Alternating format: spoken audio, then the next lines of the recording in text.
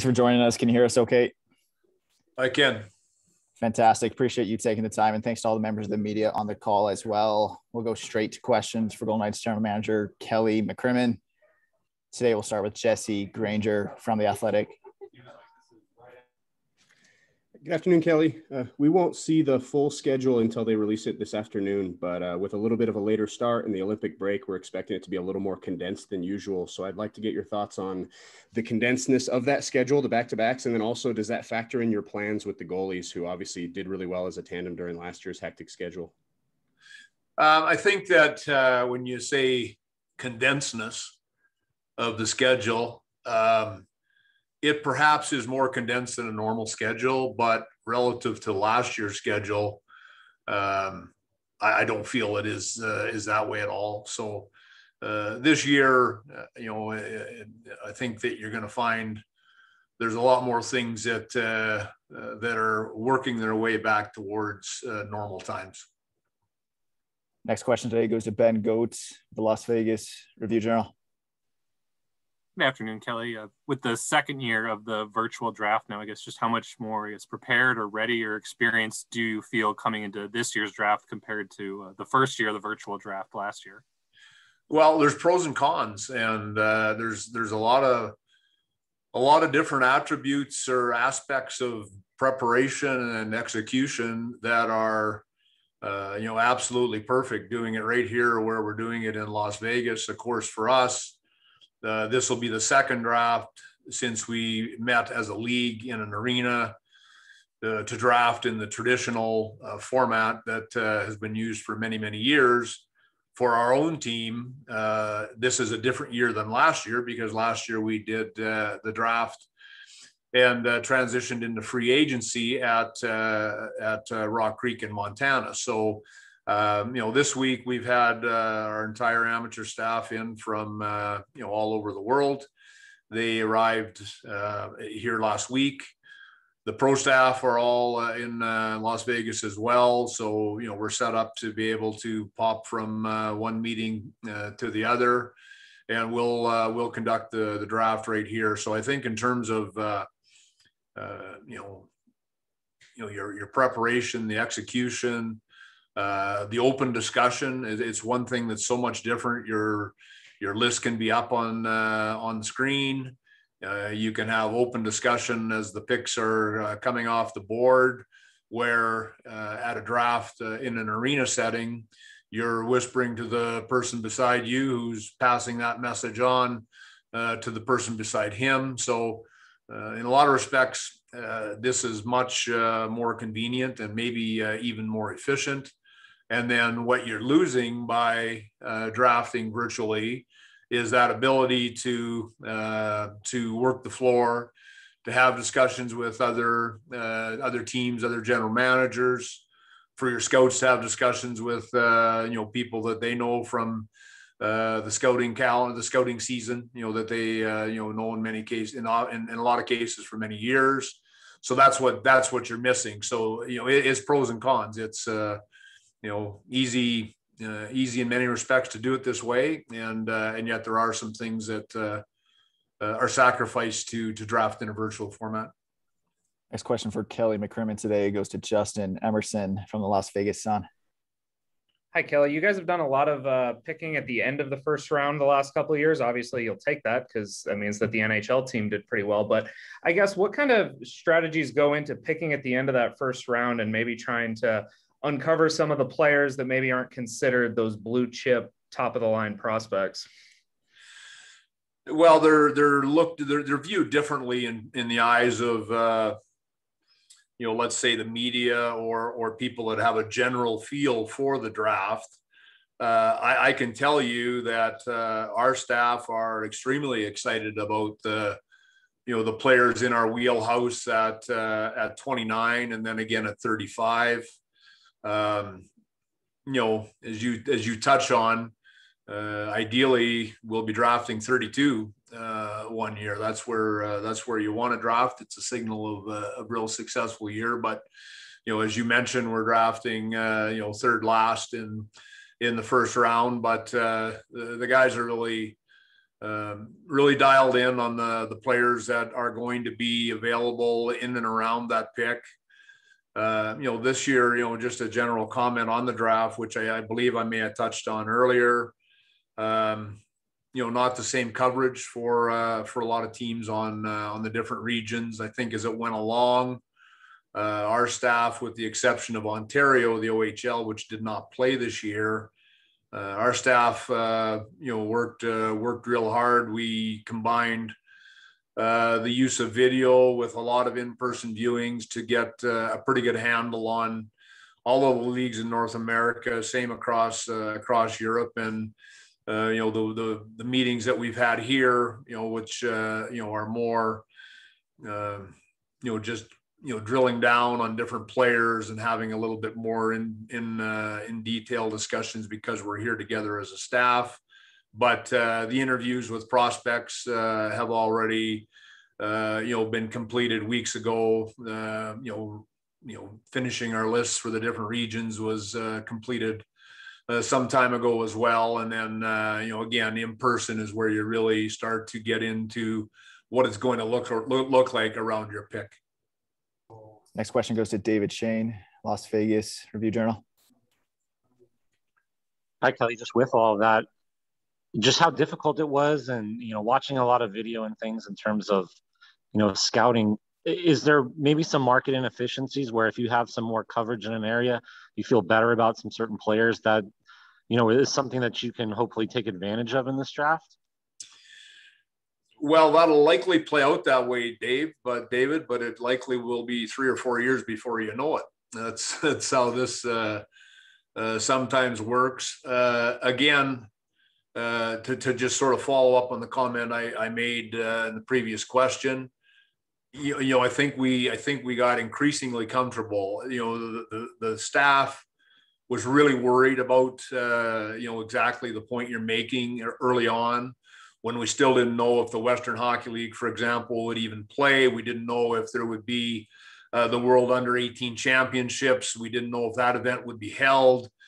So there was, certainly lots of angst for NHL staffs this year in terms of what it was going to play out in terms of your opportunities for coverage. But as it went along, I think we were really comfortable with the viewings that we got. I was never as concerned about it because I really, and I said it to our staff different times, the more uncertainty or the more chaos there is around the NHL draft, the better I feel, because I have that much confidence in the experience of our staff to sort that out. So if there's challenges or opportunities for competitive advantage, I think that this presents that for us a little bit.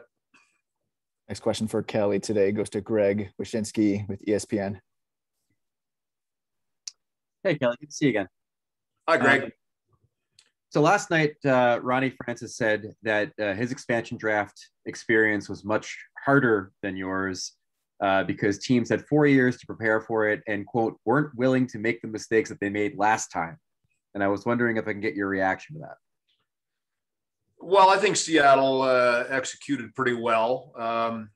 It's interesting if you're looking at differences in terms of preparation. Vegas Golden Knights came into being the third week of June in 2016. George McPhee was hired on the 15th of July of 2016. And in June of 2017, we selected our team. So effectively, I myself was hired on August 1st of 2016. So effectively, we did everything we did in 11 months. So did NHL teams have more time to be prepared? Certainly they did. And yet I don't know exactly what you do to prepare for an expansion draft when we're all in the winning business. I don't think we're going to sacrifice the goal of winning to, be better prepared for an expansion draft. But I really think when I look at it was interesting with the expansion draft happening. It kind of pointed your attention towards sort of rehashing what we did and just sort of reliving it a little bit. And The one aspect that to me is so different is we had 11 months, and I can't tell you how hard we worked in those 11 months and at the end and everything else, our entire staff. When you talk about differences, for me, that's the biggest one. But I guess to come back to the point I made earlier, I think, Seattle had different opportunities and capitalized, I felt, quite nicely. Next question today goes to Chris Matthews, Channel 8 Las Vegas. Hey, Kelly, I was wondering if you could kind of talk a little about scheduling with that schedule being released. Las Vegas is such a unique city with the, with the huge and different kind of events that come here. And now it's a different city with a Raiders schedule. I kind of wonder how all that works. Do you have to go back and forth with different dates, or do you just kind of plow through and say, these are our dates? Do you contact the other teams or organizations? How does the scheduling work in a small market like this, where it's basically you, the Raiders, UNLV, and UFC Boston, and then lots of little unique, not little, but some big unique kind of sporting events? How does all that work in this city? Well, it's a real good question. We could spend a long time discussing scheduling. It's one of the trickiest aspects of the game at the National League level. There are a handful of people in the NHL office whose sole job is to work with the teams on scheduling. There's a process where you are asked to submit a minimum number of dates for the schedulers to work with. There'll be requirements about how many dates have to be submitted on each day. You have to then, the NHL then has to put together your road trips. So you have asks in or requests in for what you want your road trips to look like. So for example, when we travel to the East Coast, when we start in the Pacific time zone, we sure want to play 4 games when we go. So there's a lot of different dialogue back and forth that way. And there's building availability really comes into play. So when you look at T-Mobile and the number of events that go on there, when there's other things going on in the building, we need to make sure we're playing games. Otherwise, you end up with stretches of your schedule where it's too busy. So it's a really intricate, interesting process. As a team, you never have the exact schedule that you requested. You never have complete control over everything that's going to go on in terms of when you play your home games, your road games. You want to try and avoid lengthy homestands. You want to make sure you've got some key home dates that are really important for your organization to have games. When you start, when you finish, number of back-to-back games, travel, changing time zones. It's there's so much that goes into it. And again, it's a process where NHL office works with each of the 32 teams, and they would tell you when they send out the schedule to all 32 teams, nobody's happy, and they probably feel they must have been pretty close if that was how it turned out. Time for a few final questions with Kelly today. Next one goes to Ron Futrell, Channel 8 Las Vegas. Hey, Kelly, I want to get your thoughts also on the expansion draft a little bit more with what Seattle Kraken did. They seem to take a strategy of very few deals. One deal really is all they did, while the Knights had multiple deals that took place to your advantage, it seems. I want you to talk about, if you could, the different strategies that you guys used that they seem not to use or take advantage of. Yeah, and I'm not sure, Ron, what discussions they had with other teams, what went into the decisions that they made. We weren't involved in expansion this year. So while we did try to do some things that we felt were possible because of expansion last week with the 2 trades that we made, we didn't have a lot of discussions with Seattle because, of course, we weren't submitting a protected list. So I don't know exactly what went into it from their end. I think the other point I would make is, there's still going to be a lot of things that Seattle are involved in, whether that's free agency, whether that's trades of players they selected, whether that's acquiring players. So I don't think that anyone in the league feels necessarily that their work is complete. We expect that they'll, continue to make moves, add players. Obviously, the draft would be their focus right now, as it was for us. But I can't really speak to that in terms of what their process was. We made a number of deals. I think it was pretty well documented. What went into those decisions, and I guess sort of where we chose to go with that process. So I don't say that one was wrong or one was right. It was the way that we felt we could best maximize the value for the organization as we worked our way through the expansion draft for that inaugural team. Next, we'll go to Brian Blessing from the Vegas Hockey Hotline. Hey, Kelly, just back to all the challenges you talked about, seeing them less, the kids playing less, all the things you've already discussed. I'm just curious, compared to other years, I don't know if volatile is the word, but would you anticipate the disparity from what your draft board and other teams' draft board may look like would be wider than it would be in a normal year, that, Nuggets could fall your way and that could apply to other teams as well? Yeah, I think that's a fair question and a reasonable expectation. On some of the comments I've already made, I don't think that, variability was kind of the word that I sort of applied to it mid-season. I don't know that there'll be as much variability as we maybe once expected, but there is in any draft. When it's a normal year, there's always a point where the draft starts to branch off into different areas where one team's list might look different than another team's list. I think what you often see at the top of the draft is those top 10 picks go exactly as, maybe not in the exact order, but as a block of 10, the top 10 picks might look the same, or the top 14 picks might look the same. And then there's that point where it veers off of what your own list might look like or someone else's might look like. So we felt that mid-season, for example, that might be a real, issue, or just a real reality, I guess would be a better word, a real reality of what the draft might look like. I think as it went on with staffs, not just our own, but across the league, getting more viewings, more opportunities to scout in person, combining that with the video. I think that we'll see a little less of that than what we once anticipated, but likely more than a normal year. That would be how I feel about that, Brian. Next, we'll go to David Shane, Las Vegas Review-Journal. Hi, Kelly. I'd just like to ask you what communication you've had with your three UFAs, especially Alec Martinez at this point. Have you been given any indication on whether they intend to go to the market or maybe re-sign?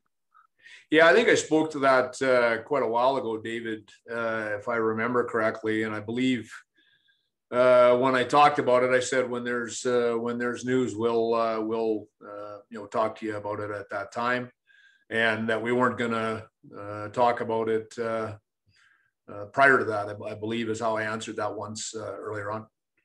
Final question for Kelly McCrimmon today goes to Justin Emerson from the Las Vegas Sun. Kelly, just on the offseason in general, just kind of the philosophies that you have going into it. Last year, you were really tied up against the cap, a couple of games played with fewer than the maximum allowable skaters. I'm curious if having cap flexibility so that doesn't happen again is kind of important for you, or if the fact that you guys won 40 games is kind of a testament that it didn't matter all that much. Yeah, I think that, I think our people did a really good job with the cap last year. We had a situation at the end of the year where we had a handful of injuries that left us with a shortened lineup on a couple of occasions. And we'll be a cap team again. And that I can tell you, and exactly what that looks like as it plays out, I guess, remains to be seen, and still depends on some of the decisions that we make between now and opening day.